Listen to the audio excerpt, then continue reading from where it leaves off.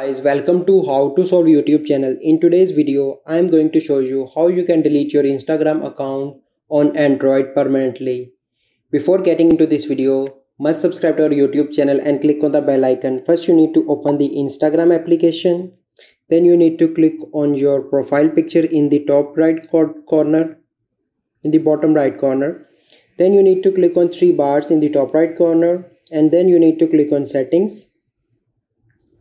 Then you need to click on help. Here you will find the second option, help center. Click on that.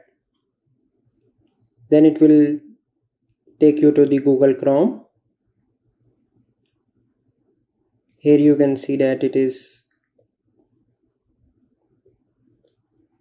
Now I am going to change language to English so that it is easy for you to understand. Now in the top, how can we help? I am going to search account deletion and click on the go. Then how do I delete my Instagram account? Click on that. Here you will find the option to request the permanent deletion of your account. Go to the delete your account page. I'm going to click on that. So it will take me to the Instagram just now. Okay, so delete your account. So why do you want to delete? So I'm going to give a reason, like I am too many ads.